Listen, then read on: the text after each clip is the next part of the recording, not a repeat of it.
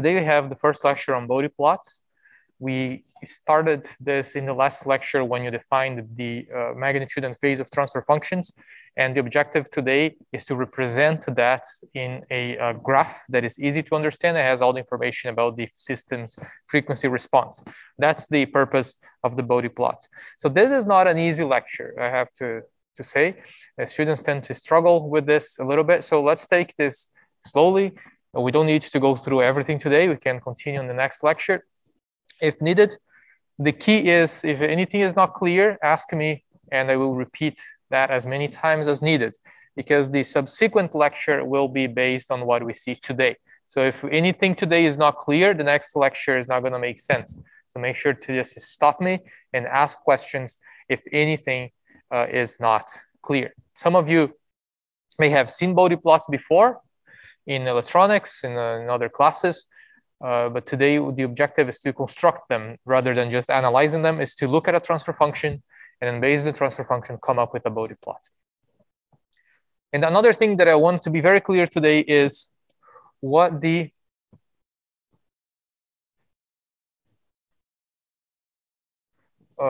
the interpretation of a Bode plot. What information does a Bode plot display and why is that useful? So that's the objective of this lecture and the next lecture, lecture 22, where we're going to see the second part of Bode plots. And this will be one of the last contents. We'll post an assignment on Monday after that lecture. And then that's, of course, the last assignment because that will be pretty much our last lecture. Okay, so again, if anything is not clear, feel free to ask. If you're having issues at home with the video quality, use the shared content. Typically, that's a bit better. But you can also pin my image or try to share content to one of those. Typically works better than the other. The video quality today is not good. I contacted the IT several times. They are looking into it. So by the end of today's lecture, the idea is to understand the concept of Bode plots, how to read a Bode plot, what information we get there, and determine how poles and zeros will affect the Bode plot, will affect the frequency response of a system. And then, of course, represent everything in a Bode plot. We addressed this in the last lecture. We had this mechanical system with a motor that applies a force to a mass. And we saw that depending on the frequency we give to this motor, depending on how fast we want it to change direction, it may reach a lower or higher speed and position. And that depends on how much time we give the motor to go in one direction and another. So if we first give this motor this square wave form, so back to the next lecture, and we watch what we get in the output in the system, we see that if this frequency is sufficiently low, the system will reach a steady state, and then it will reverse the speed, reach a steady state again, reverse the speed, and so on. But as soon as we start decreasing this frequency, increasing this frequency, that is, we make this change faster, we can see that as we do that, the time the motor takes to spin in one direction is limited. It will have to stop here. So you're not really reaching a steady state. We are at a lower value than a steady state, because now the dynamics of the system are coming in the way. It's too fast. And now when you reverse the speed, same thing happens. We go to a lower value of the speed and we repeat the cycle. The greater the frequency, the shorter that a period is, the smaller the maximum speed of the motor is. On the other hand, if we increase the frequency, it doesn't really matter past the frequency where the system is able to reach a steady state. What is going to happen is, if we increase the frequency, let's say we have something that is much longer like that, like twice the period, we are simply going to stay at the maximum steady state speed. All right, so if we decrease the frequency, the maximum speed does not change because it's always limited by friction in the system. Right? Friction times the speed itself is the reaction force we get from the mass, and that will at one point balance out the input force. So if we plot the maximum speed as a function of the frequency, which is the graph we see here, this is frequency, we should see something like that, a flat line that at one point it starts to decrease. And it starts to decrease because now the dynamics of the system will come in the way. And what we get from this graph? Well, this graph is telling us that if I want the system to go at this frequency to reach this specific speed, I will have to apply a certain voltage to it. And provided that the system can handle that, we can determine which voltage the system, or which force in this particular case, the system needs in order to reach the displacement or the speed we want at that particular frequency. That's what this graph is telling us. Right? We can do the same analysis for position, but for position, the thing is a bit different, because now the greater the time the motor has to spin, the farther it will. It doesn't reach a plateau anymore. We are looking now at something that always increases over time with an exponential like that, always increases over time and keeps going. It's basically just spinning one way, spinning the other way. I said there is no upper bound. The more time we give to it, the more it spins. The less time we give to it, the less it spins. And if you now plot the maximum displacement, we should see something like this. We should see a curve that decreases with frequency, because as we increase the frequency, we give it less time to spin. At some point, at the same point where the speed changed, this slope shall also change, because now the dynamics of the system will get in the way. I said there are two effects here. We will see later where these are coming from. But what do we get from this graph again? Well, if this graph gives us the ratio between the input force and the resulting speed, we can look at the graph and say and infer what force we need in order to reach a given position for a given frequency. Think about an assembly line once again, where a robot is picking something in one place and placing that somewhere else. Depending on how fast we want that motion to occur, we'll have to look at this graph that will tell us how much voltage the robot arm will take to be able to accomplish that. Because if we basically increase the voltage, what is going to do here? We are going to shift this plot upwards. Right? We are delivering more power to the system, provided that it is a linear system. The more power we give to it, the greater the final speed, the greater the final velocity, final position. So by increasing the voltage, we can shift this graph up and down. And this tells us exactly what voltage we need to achieve a certain speed or position in at a given frequency. Okay, so that's the information you get from a Bode plot. This graph is the first one. If you're dealing with the ratios between the input and output, that's just a way to normalize it. So the graph is independent of the magnitude of the input. And another piece that we're going to add today is the frequency-dependent phase shift. And what does the phase shift mean? Well, the phase shift is how aligned the input and the output are. If you're dealing, let's go back to this example here. If you're dealing with that, at the peak of the force, the motor may be going at a peak speed in the same direction as the force. But that may not necessarily occur if we start to increase the frequency, because there is inertia in the way. So even if the motor, let's say, accelerated the mass to the what is this? The what do you call it? To the right. No, this is the right. Yeah, that's the right. And then the force all of a sudden switches to the left. The motor has some inertia, so it will keep going, even though the force is pointing in the opposite direction. And then eventually we will start to move this way, but there is a delay between the time you shift the force and the time the motor changes direction. And that's the phase shift. That's the phase shift between the input and output. And that's really important as another way to characterize how the system behaves. So that's another piece of information that we can get from the transfer functions and from the Bode plots. Okay. There's this video here that has the complete explanation of what we just discussed. If anything is not clear, please take a look at it here at this video. It's 10 minutes long and it explains data mass system in more detail. Okay, so let's go back to the last lecture. We covered this there, but just a brief reminder, we don't need to do this analysis all the time. We don't need to calculate the time response of the system all the time in order to determine the maximum speed or maximum position or whatever we are trying to analyze. Why? Because if the input to the system is a sinusoidal waveform, so is the output.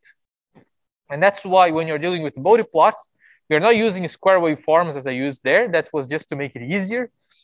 We are using sinusoidal waveforms because that's the only waveform that when passed through a linear time invariant system produces a output of same shape and same frequency in the output. So all the analysis we're going to do here, we will assume that the input is a sinusoidal waveform. And if you want to determine what is the magnitude of the output, once again, we don't need to redo all this calculation all the time because we know that the output is also a sinusoidal waveform having the same frequency as the input, but it has a phase shift compared to the input, and it has a magnitude change, m. So if our input signal here is a sine of omega 0 t, where omega a is this magnitude there, then the output of the system is y of t, a times m sine of omega 0 t plus phi. We see that the output has the same frequency as the input. We have a as the magnitude of the input there, and we have m, that's the scaling factor that now comes from the transfer function. And that scaling factor can be easily calculated, as we did in the last lecture, by simply finding the real and imaginary parts of the transfer function, taking the square root of the sum of the squares there. And that's m, that's the magnitude of the transfer function. And this is one piece of information that we can take from a Bode plot. Right, that's what we just drew here. This would be data m, data normalized m. The other thing is that a phi that appears in the sign here, this phi is the phase shift. And the phase shift is nothing else than the phase of the transfer function itself. And you can calculate that by finding the real and imaginary part of the transfer function. Take the inverse tangent of the imaginary divided by the real part. You can see now that both the magnitude and the phase are frequency dependent. And what we are doing in the Bode plot, again, is to just represent them in a graphical way. If you buy any electronic component, you will see a Bode plot in there. If you buy an operation amplifier, it comes with a Bode plot of its behavior there. If you buy a voice coil actuator for your robotics project, you will see a Bode plot included as well. And that Bode plot is all you need to know at what frequency range this specific piece of equipment is meant to operate at. So there's a reason why this is in every data sheet, pretty much. Let's go back to this example we did in the last lecture. If we want to find the phase and magnitude of this transfer function or the system, we know that, let's just look at the, this time here, just at the frequency representation. We can find the relation between the output and output. That's 2 plus 1 over s. We replace s with omega j to evaluate the phase and magnitude as a function of frequency. What happens to sigma again? Why is s now omega j plus sigma? Because sigma creates transients, create exponential waveforms. Transients, we are dealing with steady state. We don't care about the transients, so sigma can be set to 0. And through this, we can find the phase and magnitude. We did this in the last lecture. I'm not going to repeat it here, but we can now plot the real and imaginary parts. If you look here, we have the real part is 2. The imaginary part is -1 over omega. And this is the magnitude and phase of transfer function. Here we have the magnitude, and here we have the phase. So we can see now that these are frequency dependent. If the frequency tends to 0, what happens to the magnitude? If the frequency tends to 0, what happens to the magnitude? Does it go to infinity or go to 0? The frequency tends to 0. It goes to infinity, right? Because you have -1 over omega. If omega is very small, then you have a negative and infinite number. The magnitude, the size of that vector tends to infinity. And what happens to the phase? Phase tends to -90 degrees. Yeah, downwards, so -90 degrees. Very good. If the frequency tends to infinity, what happens to the magnitude? Goes to 0. And what happens to the magnitude goes to 2. Excuse me, goes to 2, because now the vector just goes back up. And what happens to the phase? Goes to 0. Phase goes to 0. So the phase and magnitude are frequency dependent. So we could plot them in a graph like this. We have two graphs. The y-axis is the magnitude and the phase, and the x-axis here is the frequency in radians per second. So here we are starting to see something that is getting close to a Bode plot, but not quite there. All I did was to take this function here, make omega go from something close to 0 to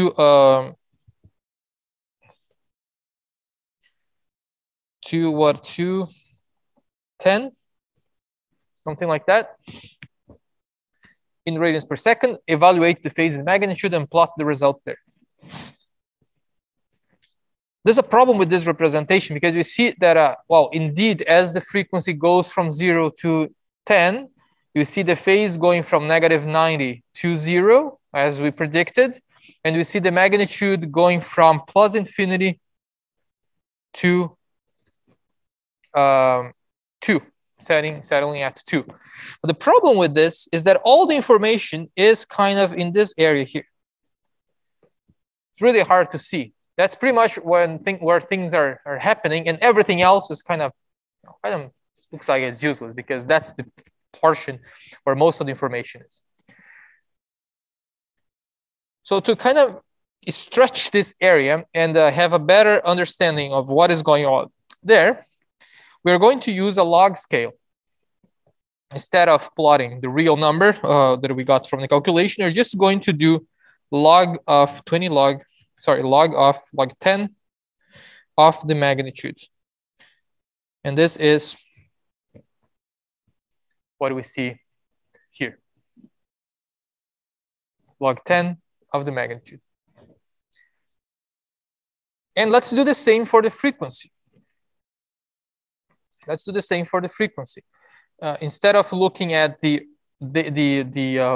regular frequency scale, let's also put the frequency in a logarithmic scale. So instead of representing this from 2 to 10, we're going to go from powers of 10. So what you see in the denominator here, in the x-axis are the powers of 10. So the first one here is 10 to the power of -2. Second one is 10 to the power of -1.5, 10 to the power of -1, and so on. So between each of these labels here, we have a factor of 10 in frequency. That's what we're going to call today a decay, one decay in frequency. So both axes are in this log scale. And why are we doing this? Again, because you see the difference between them. The information is a lot more visible in the second one, because you're kind of stretching the changes. We are highlighting where things are changing in the Bode plot. And here, all the information is pretty much lost in that short graph there. Okay, so that's the idea. We're going to use log 10 for both axes.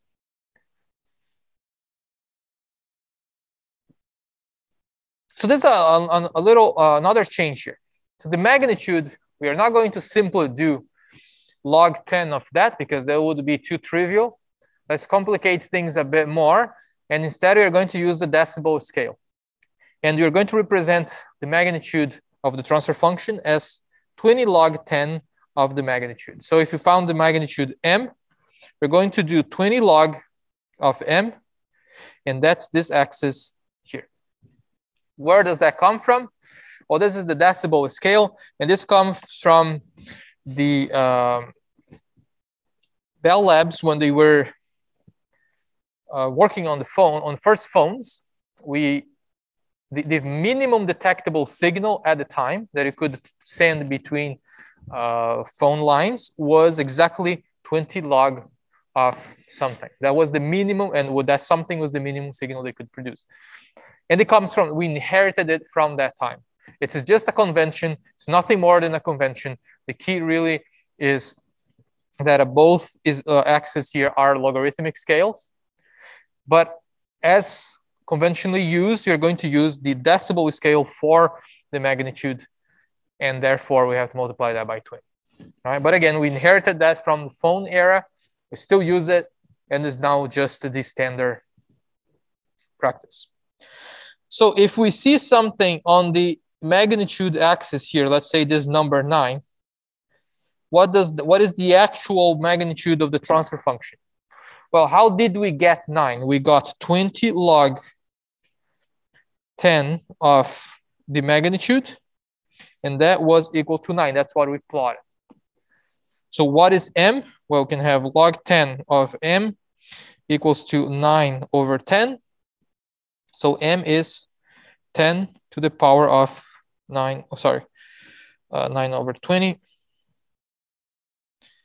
is 9 over 20. So that's the actual magnitude of the transfer function in a known decibel scale. Right?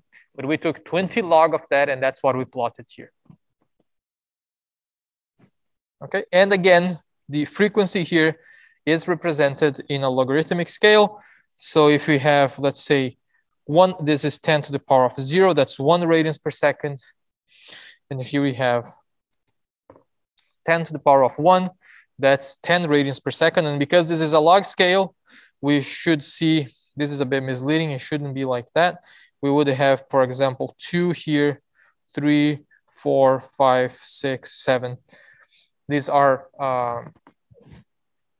0.2, 0.3, 0.4, and so on. It's not linear. It's not a linear scale anymore, right? And that's what makes the graph interesting. Okay, so that's a Bode plot now. That's the phase and magnitude of the transfer function as a function of frequency. The only difference here is they're going to use the decibel scale for the magnitude. We're going to use phase in degrees as traditionally done. And then the frequency axis itself is also in a log scale. Any questions? Yeah. Yeah, so this is it's not a linear scale anymore.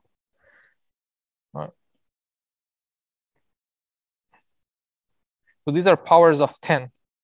So when you're plotting this thing, and if you look at where the ticks are there, it's not linear anymore. They are not equally spaced because it's a log scale. They are compressed towards 10, towards 1. So they're going to be something, I don't know, an approximation, something like this. The distance between them gets smaller and smaller because it's just not linear anymore, right? Any other questions?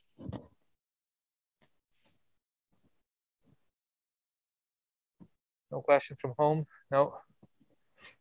Okay. Sure? All right. And that's the Bode plot. That's all what you need to know about it. But how do we build this Bode plot? Well, we don't need to calculate everything we calculated before every time. There are some shortcuts here you can take. So let's consider the generic transfer function in equation 2. That's simply a ratio of zeros and poles, several zeros multiplied together, divided by several poles multiplied together, times a gain k, constant gain k. If you want to find the magnitude of the transfer function, you are now dealing with decibels. So you're taking 20 log of that. All right. We are going to refer now to the magnitude in decibel scale as a gain. So if we go back to the Bode plot, the first plot here is the gain. And the second one is simply the phase. Right? We'll refer to that when you use the log, 20 log of it. So now simply evaluating 20 log of that function. But now we have 20 log of a ratio of two polynomials. We can use a log property that states that a log A times B equals to log A plus log B. And you can also say that a log A divided by B equals to log A minus log B. That's a property of the logarithmic function. When we can also use another one later, log of A times to the power of n is the same as n times log of A. A reminder that these are just properties of the logarithmic operator. So because of that, now this is good news because you can split the equation in three into a sum of different logs. We have three elements there. We have the constant gain k, we have poles, and we have zeros. According to the identity we just established there, we can now split this function, this fraction, into sums of logs. And that's equation 4. The first one is 20 log of a gain, gain k. The second one is log of all zeros. And the second one is for that of all poles. Right. This could be also written as negative sum of I2 equals to 1 and 20 log of j omega plus pi. Just moving that upstairs.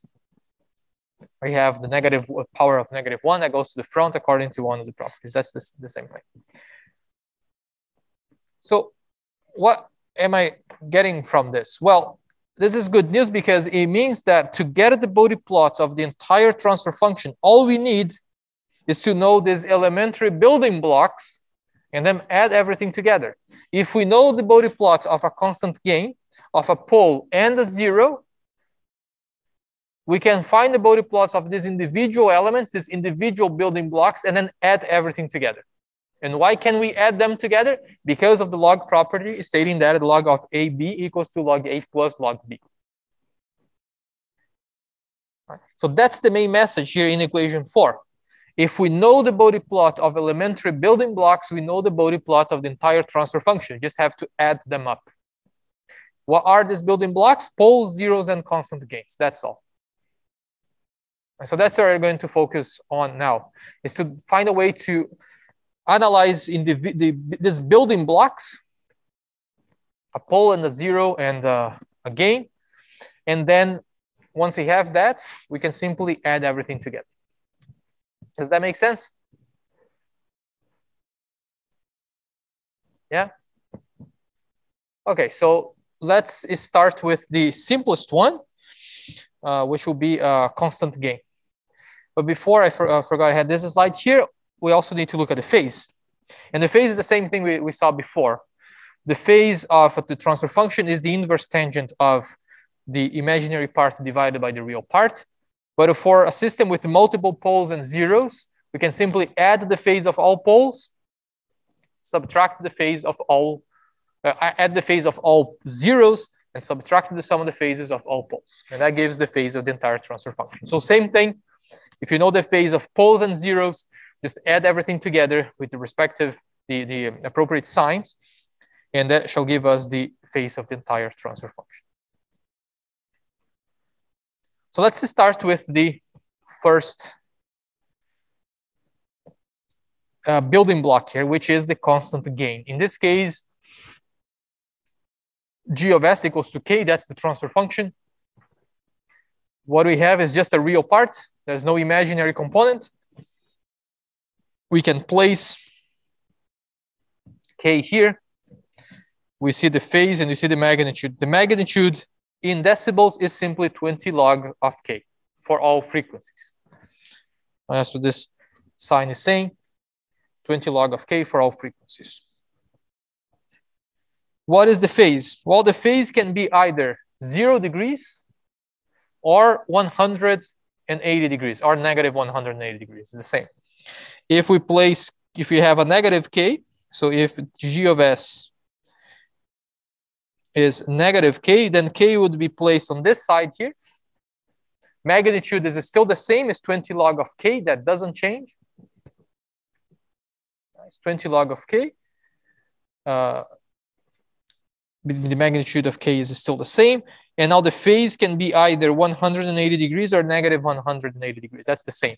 Right? So just a way to see it from above or below. That's exactly the same. So on a Bode plot, what should we see? Well, we should see a constant horizontal line that is simply 20 log of k.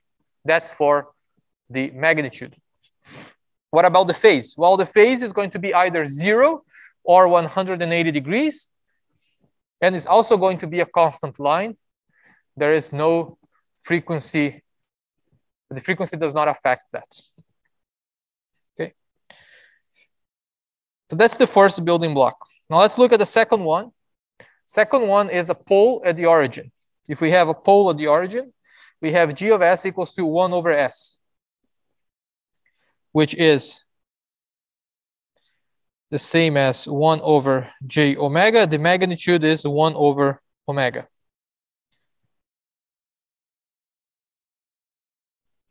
We can now take 20 log of that. So 20 log of 1 over omega is the same as 20 log of 1 minus 20 log of omega. 20 log of 1 is log 10 of 1 is 0. All right, so we are left with negative 20 log of omega. Now we see something interesting here. It's 20 log of omega. Omega is present. The magnitude depends on the frequency. What is the phase? Well, the phase is the example we had before. We just had negative 1 over omega. It's a purely imaginary component. So depending on omega, we see the magnitude changing, the size of that vector increasing or decreasing, but the phase does not change. The function always lies on the imaginary axis, negative imaginary axis, and therefore the phase is always negative 90 degrees. Negative 90 degrees. So for a pole at the origin, what do we see? We see a phase that is constant at negative 90 degrees. That doesn't change for all frequencies. But what happens to the magnitude? Well, the magnitude is negative 20 log of omega. For every increase in omega by a factor of 10, the magnitude changes by negative 20 dB. If you have 20 log of 10, 20 log of 1, that's 0. If you have a frequency of 10, that's negative 20. A frequency of 100, that's negative 40. 1000, negative 60, and so on. Now remember that a 20 log of 1000 is the same as negative 20 log of 10 to the power of 3, which is the same as negative 60 log of 10, and log of 10 is 1. All right. So for every increment in the frequency in a factor of 10, the Bode plot magnitude decreases by a factor of 20. And that's what you're going to see here at frequency of 1 radians per second, 20 log of 1 is 0. So this slope always passes by this point. Passes at 0 decibels at 1 radians per second. And if we increase the frequency by a factor of 10, this is a factor of 10. Remember that this is 10 to the power of 0. This is 10 to the power of 1. So between them here, there is a factor of 10. The magnitude is now negative 20. And if you go backwards, we are now decreasing the frequency by a factor of 10. The Bode plot goes up by 20 dB. And if you decrease the frequency one more decade to 10 to the power of negative 2, it goes up by 20 dB. All right, so the pole at the origin results in a slope of negative 20 decibels per frequency decade. negative 20 decibels per frequency decade. So that means when the frequency increases by 10 times, the Bode plot goes down by 20 dB. And this Bode plot, the pole of the origin now creates this slope, constant slope throughout the entire Bode plot, adds this slope of negative 20 dB per decade. Which makes me think about the example we just saw here. What was if you look back here, when you did the frequency, the speed, we had a transfer function something like this. It was something like that. And we saw this flat curve here that was telling us, well, for a certain range of frequencies, the Bode plot is constant. But then when we did the speed, the position response, now our transfer function has changed to the integral of that. You see the 1 over s there, right? And look what happened here. That a flat line is no longer flat. It's now a slope, a constant slope. And where is that slope coming from? Well, it's coming from the integrator we just added. From position to speed, there is an integral. We have to multiply the function by 1 over s. And that multiplication, that addition of the 1 over s resulted in this added slope of 20 dB per decade. And we see that that made this slope appear here that otherwise was just flat in the Bode plot. Right? Let me go back to the example here. Any questions about the pole of the origin?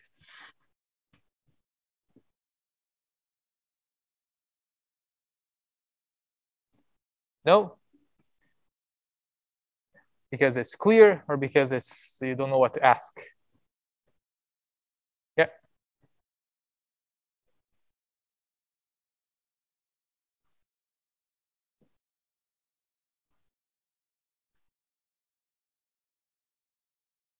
J omega. Yeah.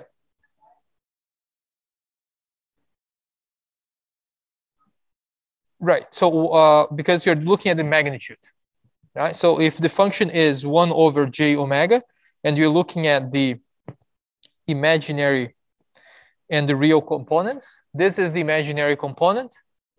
So you have the magnitude is the imaginary component squared plus the real part squared, square root, but there is no real component, right? So it's the equivalent of just taking the magnitude of this because this is going to be squared anyways. Yeah. Okay, does that make sense? Any more questions?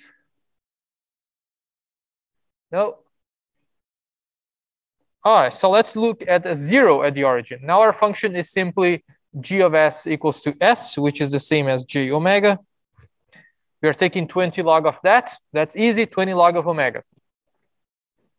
And if you plot the transfer function, we only have an imaginary component. That is, this should be omega, not 1 over omega. Please correct that. We see that now we only have an imaginary component, but it's positive. So the phase is always now plus 90 degrees. Plus 90 degrees. And look at the magnitude. The magnitude is 20 log of omega. What did we have for the pole? Negative 20 log of omega. What did we have for the phase in the pole? Negative 90 degrees. So this is exactly the same as the pole, but with a sign change for both phase and magnitude. So in the pole, we had a slope that would decrease by 20 dB per decade. And here we have a slope that increases by 20 decibels per decade. For a frequency of 1 radians per second, we have 0. For a frequency of 10 radians per second, we have 20. 100, they have 40, and so on. So as we multiply the frequency by a factor of 10, the Bode plot goes up by a factor of 20. Same thing as the pole with a sign change. And look at the phase. Phase is the same as the pole. The pole was negative 90 degrees. Here we have positive 90 degrees, and is frequency independent. That's throughout the entire Bode plot. Okay. We can take this analysis one step further and consider multiple poles or multiple zeros at the origin. So in this case, we would have s to the power of n n is an exponential. If n is positive, then you have zeros. And if n is negative, a negative integer, we have poles. All we have to do here is to multiply. We have 20 log of omega to the power of n. N moves to the front. That's a property of the log. And then you have n times 20 log of omega. So this is to say that we are just multiplying the phase by n and the magnitude by n. Everything passes by 0, by 1 radians per second, 10 to the power of 0, and 0 dB. And if you have one pole at the origin, it's a slope of negative 20 decibels per decade. If you have two poles at the origin, it's a slope of negative 40 decibels per decade. 3 poles, negative 60. Zeros the same, 1 0 plus 20 dB per decade, 2 zeros plus 40 dB per decade, and so on. And for the phase, one pole is negative 90, 2 poles, negative 180, 3 poles, negative 270, and so on. 1 0 plus 90, 2 zeros plus 180, 3 zeros plus 270, and so on. They're basically just multiplying both the slope and the phase by n. And you see this common intersection point. At 10 to the power of 0, we have 0 dB because we are dealing with 20 log of 10 to the power of 0. This is always 0.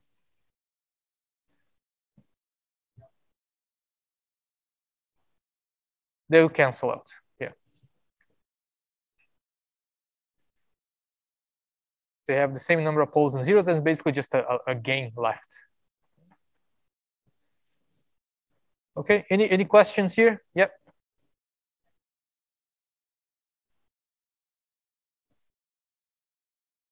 Same values.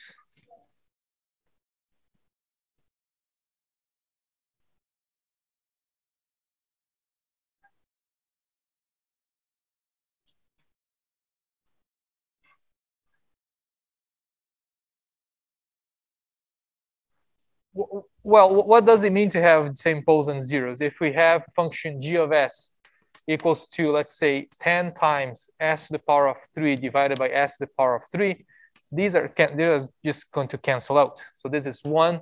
We are left with that. All right. What if we have s to the power of 4 here? Well, that's simply 1 over s. It's just one pole. We just did the net number of poles and zeros. Right? Yes, the relative power difference between them. Yeah. Okay.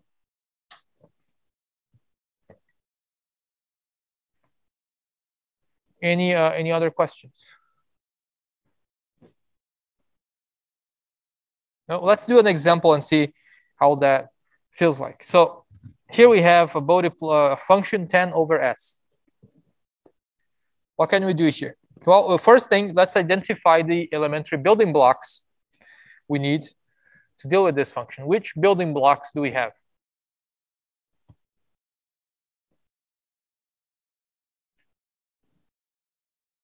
A transfer, yeah. So which building blocks in that transfer function? We have a constant gain.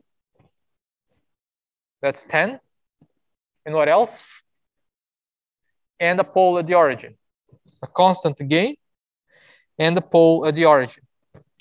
So according to what we just saw, if we find the Bode plot of a pole at the origin and that of a gain, we can add them together to find the Bode plot of the entire function. So let's start with 10. That's a gain. When you're dealing with the log scale, we are dealing with 20 log of 10.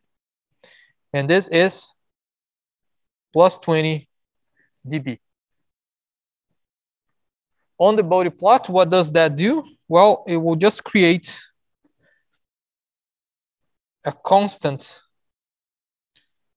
slope, another constant slope, a constant line at 20. So this is 20 log of 10. What is the phase for that? The phase is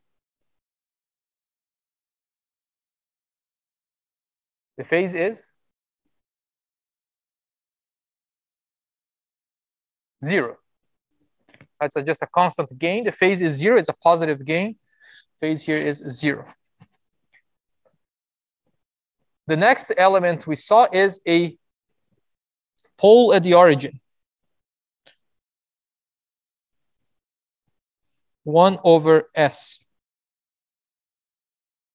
And for the pole at the origin, we saw that a pole at the origin will create a slope of negative 20 decibels per decade, passing at 0 dB at 1 radians per second. Why at 1? Because 20 log of 1 is 0. So let's look at the frequency graph here. We have 0.01, which is 10 to the power of negative 2. Here we have 10 to the power of negative 1, that's 0.1. There we have 10 to the power of 0, that's 1. And there we have 10 to the power of 1, which is 10. We know that this thing has to pass at 0 decibels at 1 radians per second. So knowing that this creates a slope of negative 20 decibels per decade, what is the magnitude we should expect at 10 radians per second? If at 1 radians per second, 1 radians per second, we are at 0, at 10 radians per second, what is the magnitude?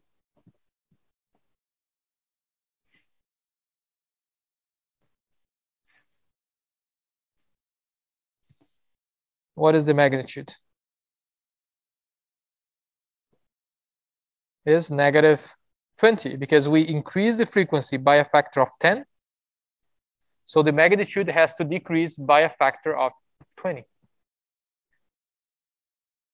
What would be the magnitude at 0.1 radians per second? We are now decreasing the frequency by a factor of 10. 20, exactly. At 10 to the power of negative 1, negative 20. And at 10 to the power of negative 2, or 0.01, the magnitude is 40. Exactly. And this results in another slope here.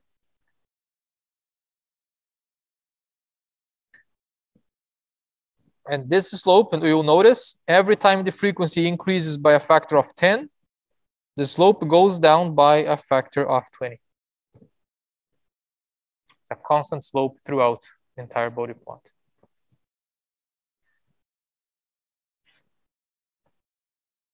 Okay.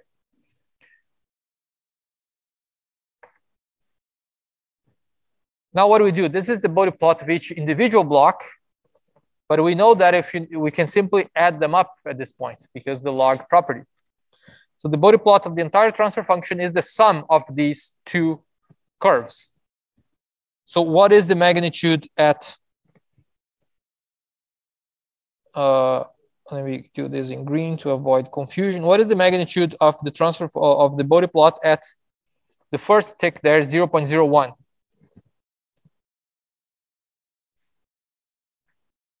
Is the magnitude, the sum of their magnitudes. So we're adding 20 to 40, that's 60. Just adding everything together, that's 60. What is the magnitude of negative 1, 10 to the power of negative 1? It's 20 plus 20 plus 20, that's 40. So we are up here. At 10 to the power of 0, we have 0 plus 20, that's 20.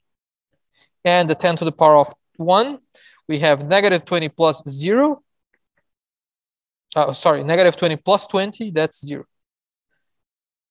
So we go there. And the result is the green line, which is, now you can see, it's kind of obvious, just shifted up by plus 20. Just the blue line shifted upwards by 20 decibels throughout. And the green line is the magnitude of G of S as a function of frequency. what is the phase of this transfer of the system? Well, the phase we have to add now the phase of the the phase of the constant gain 10, which is 0, and the phase of the pole at the origin. The phase of a pole at the origin is always negative 90 degrees. So you have negative 90 degrees plus 0. That's negative 90 degrees for all frequencies.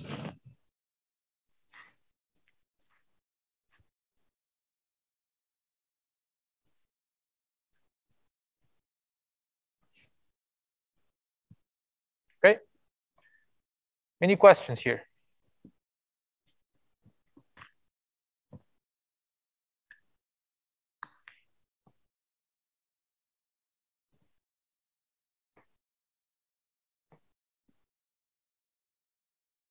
Any questions? Yeah.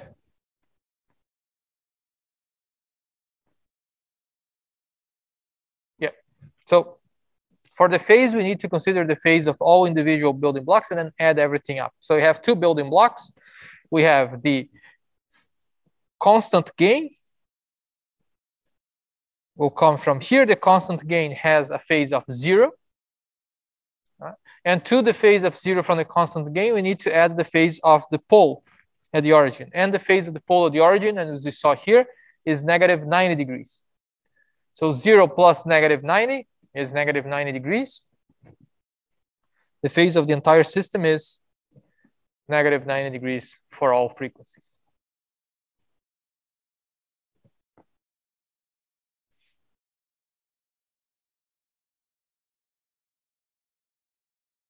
Yep. Any questions?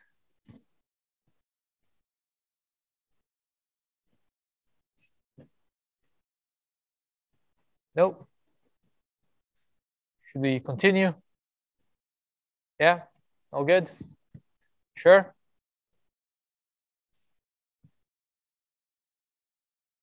Okay. All right, so let's move on to the next building block. Next building block is a pole on the real axis. So you have a real pole. It's no longer at the origin. It's on the real axis. And to anything that would give a pole on the real axis, we could write in this format. The problem with this is that there are two elements here. The gain is hidden. There is a constant gain, and there is a pole on the real axis. So to avoid that, we're always going to normalize this and write in this new standard form 1 over s divided by omega 0 plus 1. So if you calculate the final value of this function is 1, it doesn't affect the magnitude in the output. It's just a unit gain. This way, we can separate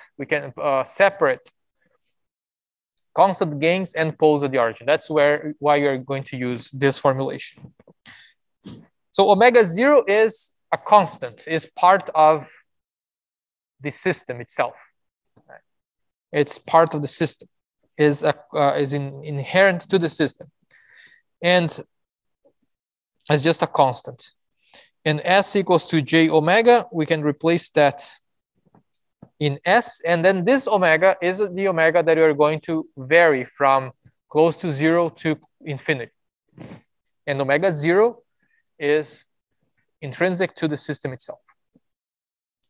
So we now need to find the real and the imaginary component of the transfer function. So I can use equation 8. Remember this from last lecture. Just take the transfer function, multiply that by its complex conjugate. This way, the denominator now becomes real, and we can split the real and imaginary parts. So if you multiply out equation 8, we get equation 9. So from equation 9, then you can clearly see the real and imaginary components of the transfer function, as we did in the last lecture. Now we can take the square root of the sum of the squares to find the magnitude. After some simple manipulation, this is just basic math. You can try this on your own later as a good practice. but I will skip the simplification steps. I just want you to focus on the main big picture here. You know what we are doing, finding the real part, the imaginary part, and through that, calculate the magnitude. This is what we should get as the magnitude of the transfer function. Now, if we are dealing with a log scale, we can take 20 log of that. The square root now becomes -1/2. And you can move the negative to the front of the equation. And that's the final result. So I'm going over the steps here fast, but you get the idea. I don't need to go through all the simplifications. This is the same procedure we used before. Real part squared plus imaginary part squared, square root of that. But now you're taking 20 log of it. And that's the result. If you go back here, we see the imaginary and the real part. We can now calculate the phase. So the phase is the inverse tangent of the imaginary divided by the real. And that's the last equation here. Again, that simplifies. And the simplified value is here. So here we have all we need. The phase and the magnitude. The magnitude is in decibels. Now, there's something interesting here. We have a phase and frequency, phase and magnitude that depend on the frequency, but also depend on that omega 0. And omega 0 is, again, intrinsic to the system, is a parameter of the transfer function that characterizes the system itself. Now, this gets a bit more complicated. We need to analyze 3 cases. We need to analyze 3 cases because the result now depends on the ratio between omega, which is the frequency we are varying from 0 to infinity, and omega 0, which is fixed, is a constant of the system. So let's do all these 3 cases slowly. So case 1 is when the frequency of excitation to the system is much smaller than omega 0. The frequency of excitation to the system is much smaller than omega 0. We're going to call this omega 0 the cutoff frequency. Cutoff frequency, which is the frequency of the system in where this slopes will start to change. So if that is the case, if omega is indeed much smaller than omega 0, then this is approximately 0. Right? Omega is very small, divided by omega 0, which is much larger than that, gives 0. So we are left with -20 log of square root of 1, which is 0. Which is 0. If you look at the phase, we have this here is tending to 0. Inverse tangent of 0 is 0. So in case 1, as the frequency, if the frequency is much smaller than the frequency omega 0, then the cutoff frequency, the phase of the Bode plot is 0. The magnitude of the Bode plot is also 0.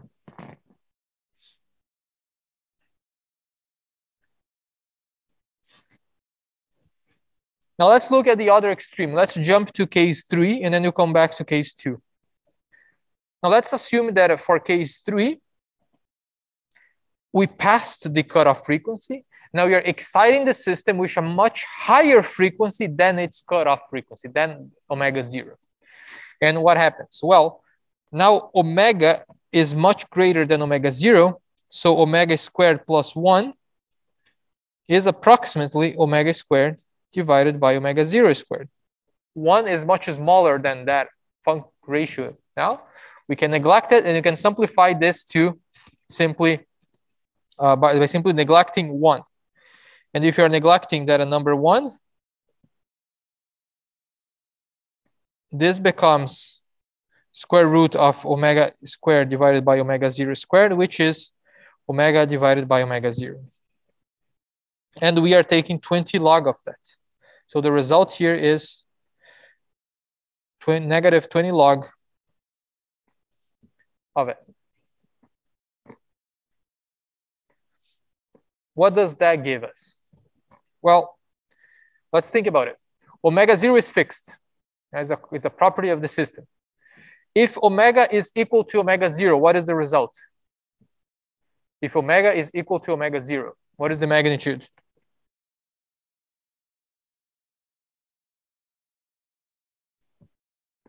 Is?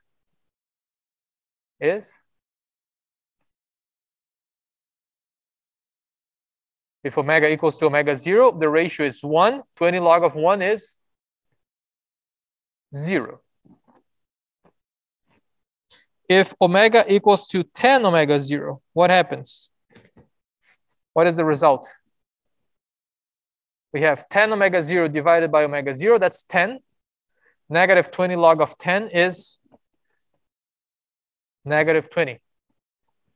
If we go at 100 omega 0, we get negative 40. If you go at 1,000, we get negative 60.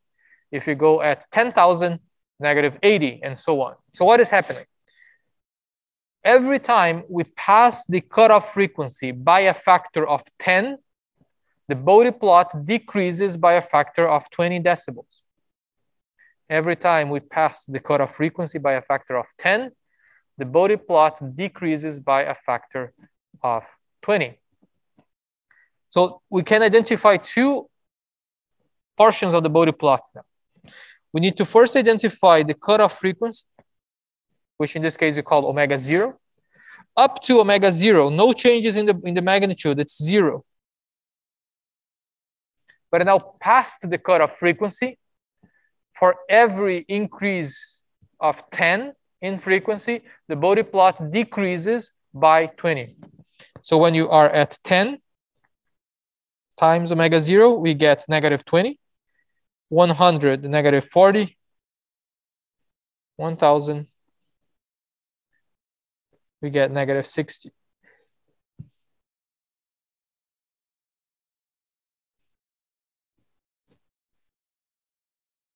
Okay, so up to the cutoff frequency, it behaves exactly like a gain. It's just 0.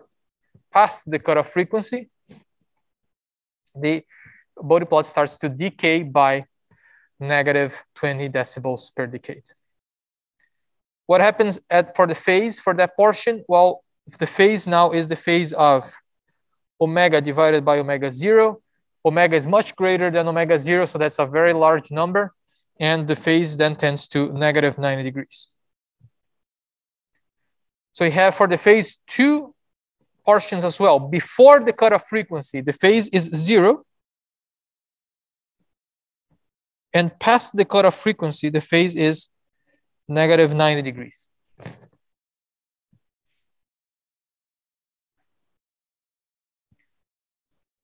And then we have the case we skipped. That's case number 2. What happens at the cutoff frequency? Well, that's easy.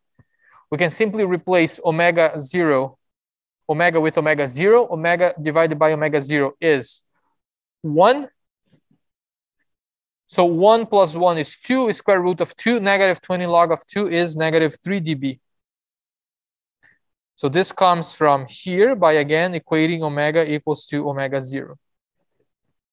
So exactly at the cutoff frequency, the Bode plot is at negative 3 dB.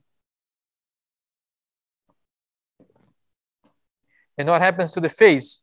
Well, inverse tangent of negative 1 here is negative 45 degrees. So at the cutoff frequency, the Bode plot will pass by negative 45 degrees.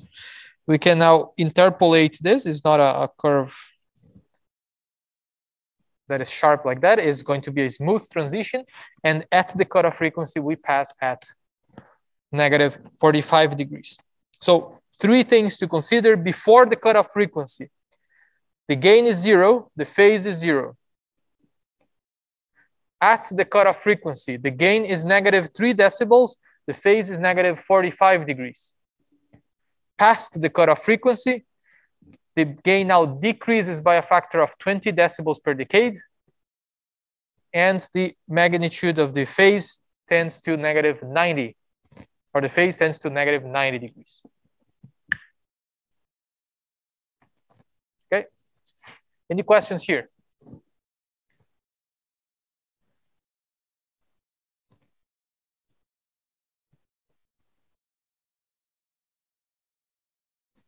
Any questions here?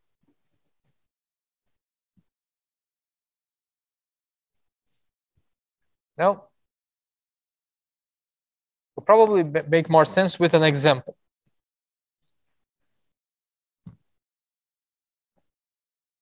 Sure, no questions?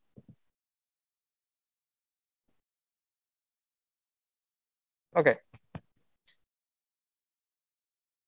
Let's do this exercise. Let's go back to what we started with. And let's now do the Bode plot of that thing.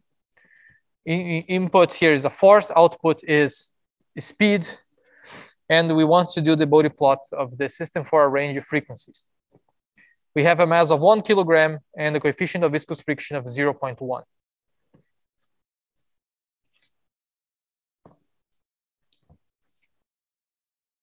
So here is the three-body diagram. I think I at this point can skip it to find transfer function between the input and output. Yeah? Okay, I'll skip it. I'll just give you the transfer function, and I'll post the solution with the full version, but a V of S divided by F of S is 1 over MS plus B.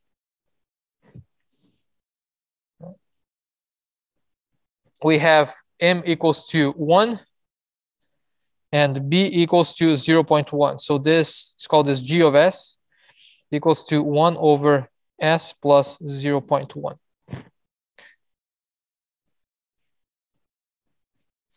Now we need to write this in the standard form we just established, and the standard form requires the denominator to be written as S over omega 0 plus 1.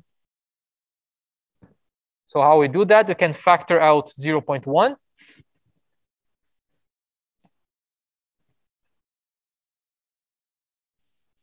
And this gives 1 over S divided by 0.1 plus 1. I multiply it back, you go to the original function. And then you can further write this as 10 over S over 0.1 plus 1.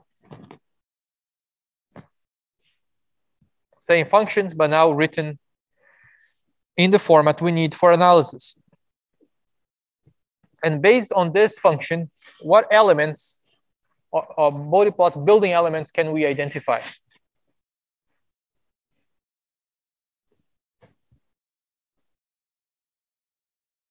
A pole on the real axis and a constant gain. Very good, and a constant gain.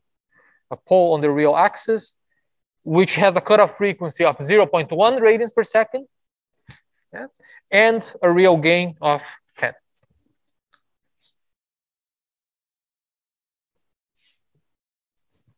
Now let's draw it. So let me just rewrite here, 10 over S over 0.1 plus 1. So a constant gain and a pole at the origin. For our frequencies, let's do 0.1 or 10 to the power of negative 1. Let's do 0.01 or 10 to the power of negative 2. And let's do 1 or 10 to the power of 0. Between them, we have a factor of 10.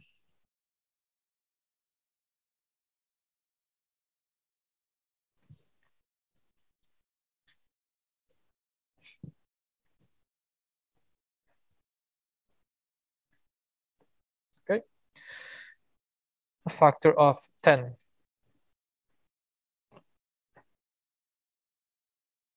So pole of the origin, a pole on the real axis, and a constant gain.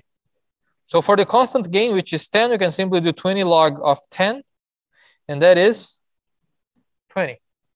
So that adds a slope, adds a curve of 20.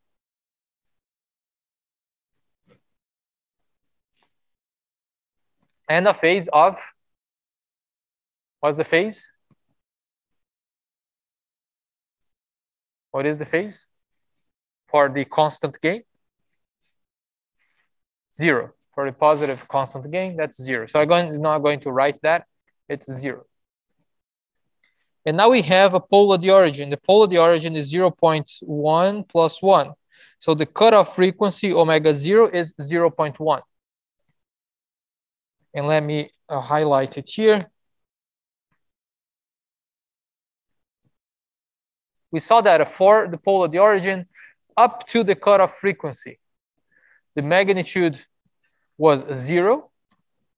Cutoff frequency is 0.1. So up to 0.1, the magnitude is 0. Let me use another color here.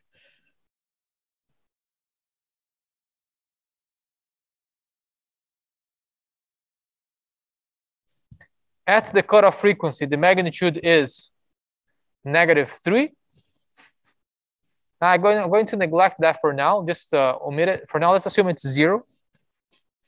But past the cutoff frequency, now the Bode plot will decay by a factor of -20 decibels whenever the frequency increases by a factor of 10.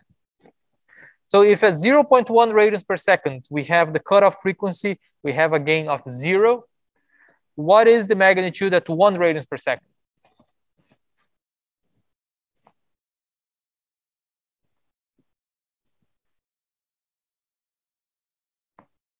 What is the magnitude at 1 radians per second?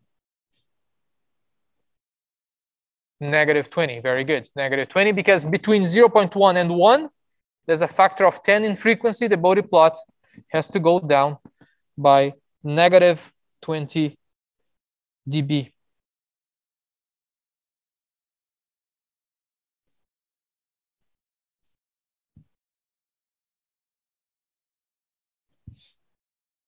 And what is the Bode plot of the whole thing? Bode plot of the whole thing is just the addition of these two. So the addition of these two, you can see that the purple line just shifts upwards by 20. Right? It just shifts upwards by 20. So here we should see something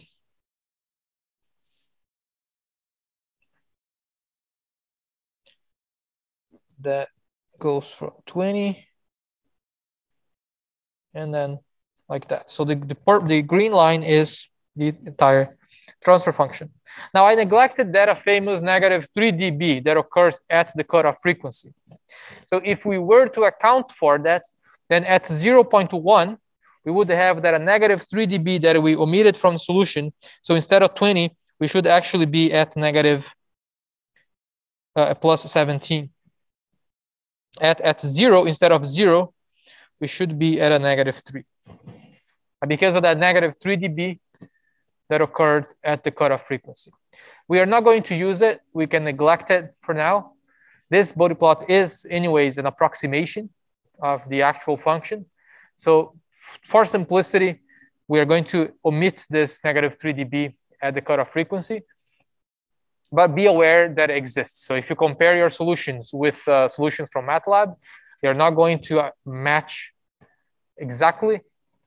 One of the reasons is because of this -3 dB. We're going to omit that. If you want to use MATLAB to check your solutions, nothing simpler than just typing Bode G, and it'll give you the Bode plot. Okay, so that's for the magnitude. What happens to the phase? Well, the phase is 0 for the real part, for the constant gain. But now the pole, we have a pole that has a magnitude cutoff frequency of 0.1. So the phase should stay at 0 up to the cutoff frequency. It should pass by -45 at the cutoff frequency and then tend to -90. So when we interpolate, actually this is a bit misleading. Let me use the green color. That's the phase of the transfer function.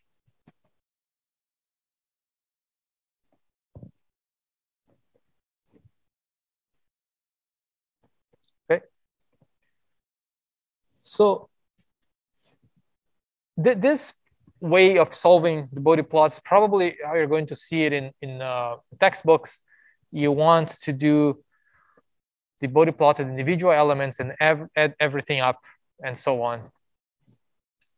But let's see another way. Are there any questions here before we move on? No? So just want to show you a quicker way to do this, because, well, this analysis is easy when you have like one pole, two poles, and so on. But if you have a very large transfer function, it might be impractical to have like 5 lines and then add everything up. That will take forever. So instead, let's look at a different method, quicker method. Can I erase this? Yeah. Look at a quicker method to do this. So the frequencies are still the same, 0.01, 0.1, and 1. And let's, the phase doesn't change. The phase is what we just calculated. It's just a pole, the real axis. And the function we are dealing with is 10 over s times 0.1 plus 1. So whenever we have a function like this, let's think it this way. Let's start at the lowest frequency range. What is the lowest possible frequency we can get? Well, 0.01. When we are at 0.01, we haven't reached any pole. The pole will only affect that when we passed it. After we pass the pole, that's where the pole starts to affect the Bode plot. Before the cutoff frequency of the pole, it doesn't do anything, it's 0.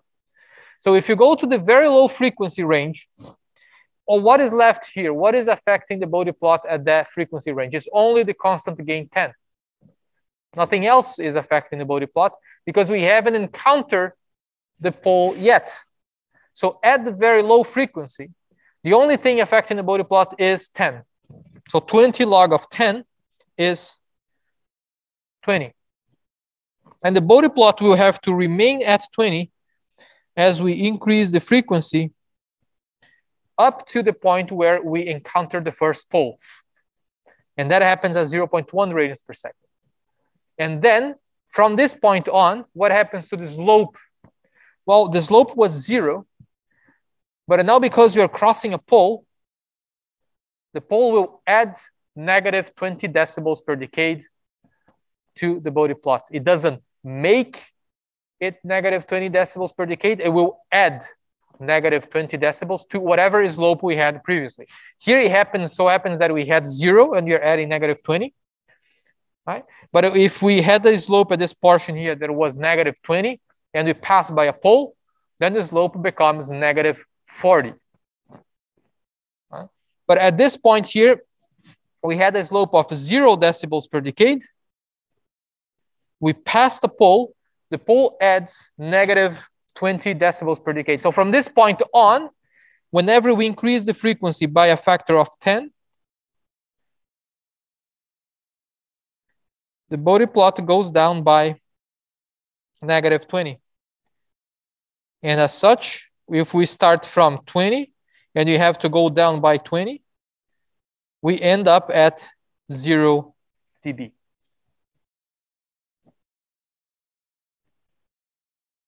Okay. And for the phase, is the same story. The phase at low frequencies, we haven't reached the pole yet, is 0. Past the pole, we add negative 90. And I can just interpolate that. Okay.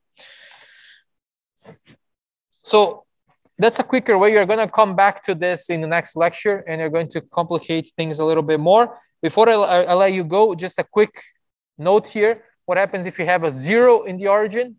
You remember when you had a pole, a 0 on the real axis, and you had a pole and a 0 on the origin? We had exactly the same Bode plot, but they were flipped with a sign change. Well, same will happen here. If you have a 0 on the real axis, we have exactly the same as the pole, but everything shifts. If we had the slope of plus 20, negative 20 dB, now the slope past the cutoff frequency is plus 20 dB. The phase there went from 0 to negative 90. Now it goes from 0 to plus 90 degrees. Here's a comparison of two different functions. the blue is a pole at the origin, and the purple or whatever the color is, red, is the 0. We see that is exactly the same, but a one goes positive, the other one goes negative. Okay, so we'll do more exercises in the next lecture. I do have a few exercises that I want you to do in this lecture here. I'll pose the solutions to some of them, but do attempt these ones on your own before the next lecture. It will make a lot more sense that way.